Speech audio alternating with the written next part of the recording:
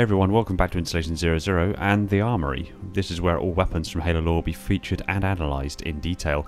And today we look at the focus rifle. Let's begin.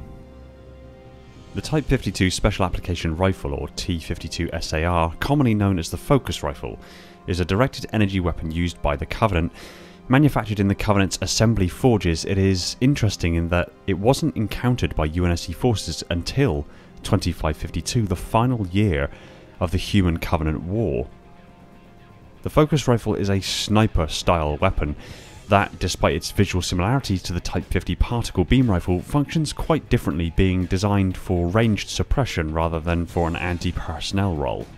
The smooth and organic appearance and purple coloration of the weapon is reflective of typical Covenant aesthetic tendencies. As such, its ergonomic grip is designed for Sangheili use. The focus rifle measures 57.2 inches or 145 centimeters in length, 7.9 inches or 20 centimeters in width, 24.3 inches or 62 centimeters in height, and weighs 37.7 pounds or 17.1 kilograms. The focus rifle mimics, although not entirely copies, some elements of the sterilization beams used by aggressor sentinels, though the magnetic accelerators and particle guide beam emitters are novel creations of Covenant origin.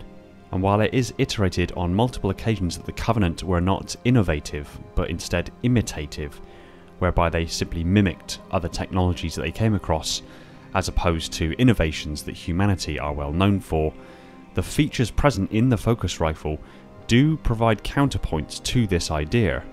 Instead of firing a single beam in one shot like the Covenant beam rifle, the focus rifle fires a continuous purple-tinted beam of magnetically contained plasma, similar in operation to the Sentinel beam, the Forerunner weapon from which the T-52 SAR was reverse engineered. One would assume that the term focus rifle comes from the use of optical and electromagnetic focus technology, whereby the stream of highly energetic plasma is focused by something akin to gravitational lensing, but rather than using gravitics, using specifically electromagnetism, with overlapping electromagnetic fields providing a Fresnel lens type focusing array. The plasma is thus formed into a cylindrical shape and directed through a channel of electromagnetic coils, forming the very precise beam of the focus rifle. Like most Covenant infantry weapons, the weapon draws its power from a plasma battery. However, due to the weapon's constant firing mechanism, the weapon requires high power expenditure and the battery is depleted very quickly. The exact mechanism by which this weapon functions was under active investigation by the UNSC as of August 2552. It is yet to be seen whether any technologies have been reverse engineered from these investigations. The weapon's name and visual appearance suggest perhaps a shared operating mechanism with the much larger Scarab-mounted focus cannon. Again, in the case of the Scarab gun, it is assumed that optical and electromagnetic focusing arrays are used in order to focus the intense plasma beam down to a highly focused and intense beam of plasma. The weapon comes equipped with a 3.5 to 9.5 magnification scope and uses the same SmartLink firmware as the particle beam rifle, but uses a marginally different scope. As with the particle beam rifle, the SmartLink feed shows the weapon's remaining power and accumulated heat level. The link also displays diagnostic information and allows semi-automatic adjustment of the plasma beam angle when interlinked with the hardware in Sangheili combat harnesses or Kigyar marksman sets. This provides a limited amount of moving target tracking without the firer having to adjust their aim point at distant targets. These targeting protocols are unusual and incompatible with most interlink translation software. The ammunition of the focus rifle is an electromagnetically guided plasma likely refined from xenon gas.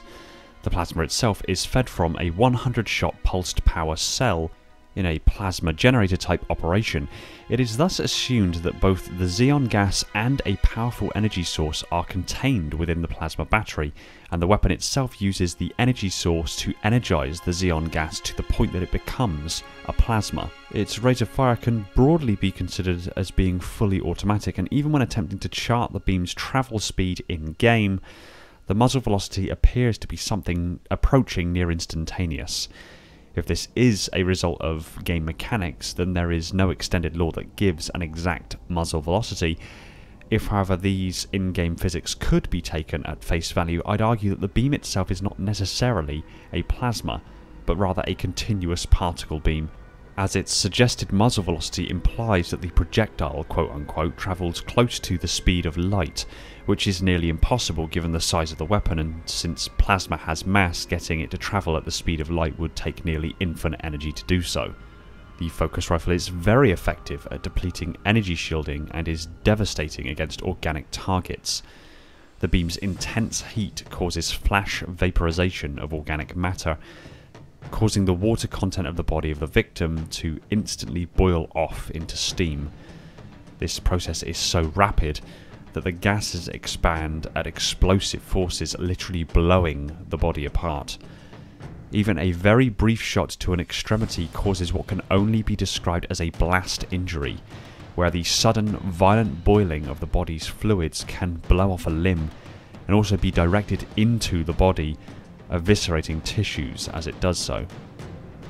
This makes the weapon devastatingly effective against infantry, and its long-range nature and continuous firing stream can allow an operator to effectively disable large troop emplacements while also being out of range of most counterattacks. The impact to the morale of surviving troops would likely sap any desire to continue fighting. The beam fired by the weapon is unfortunately extraordinarily visible. Firing the weapon immediately reveals the user's position. Although highly effective at depleting energy shields, the weapon is only marginally effective against armoured targets, causing negligible damage to vehicles and requiring continuous fire to ensure lethality against organic targets wearing armour. If the weapon overheats, it will automatically vent excess plasma, burning the user and rendering the weapon inoperable for several seconds. It's also likely that it uses some of its ammunition in this process. The focus rifle is something of an oddity within the Covenant arsenal, and while immensely enjoyable to use, it is horrific to be on the receiving end of, and if in a pinch, is only really effective against lightly armoured infantry, making its application in battle rather limited. Even with these limitations, there is something wonderfully addictive about firing this weapon. One would assume it would be particularly effective in combat against the Flood, but we'll have to wait and see if this weapon will ever be available in such a context. But we can hope. Thanks for watching. Stick your comments down below. I look forward to what you have to say. I want to give a quick shout out to my patrons: Neek the Silent Cartographer, Brian Sebastian, Red Sea Darian, Stalker of the Realms, Starlight, Legions Lost, TJ Jazz, Falcon X003, Alvin, Mr. Fell, Flaming Halo, The Revanche, Viking, the TG7, and Schneidish, the Holders of the Mantle, my Glorious Reclaimers, my Loyal Metarchs,